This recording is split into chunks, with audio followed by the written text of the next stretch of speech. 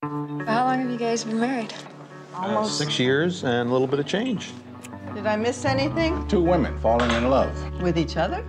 Funny thing is, nobody noticed. Not even the husband. I'm sorry, I missed that. I imagine he will be too.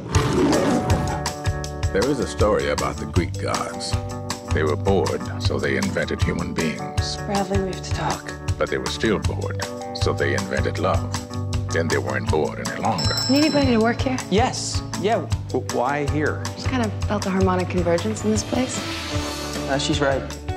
So they decided to try love for themselves. And finally, they invented laughter, so they could stand it. Try focusing on simple pleasures. I got my hair, right, Harry? As a start, I got my little dog. loyal companion.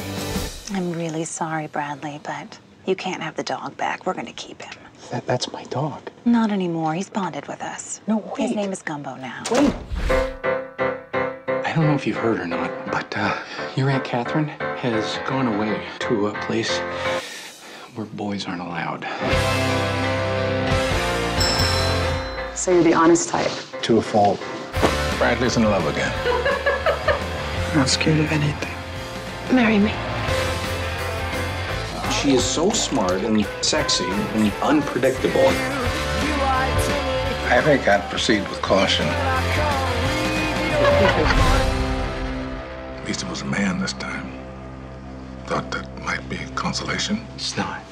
Everything we need to know is going on right in front of our eyes. And we have our illusions about people, our hopes, and they can blind us. Do you think love is a trick?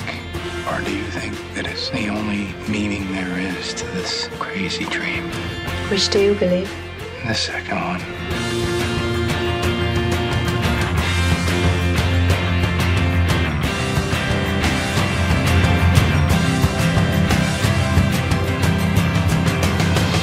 You want to have dinner with me sometime? Feast of Love.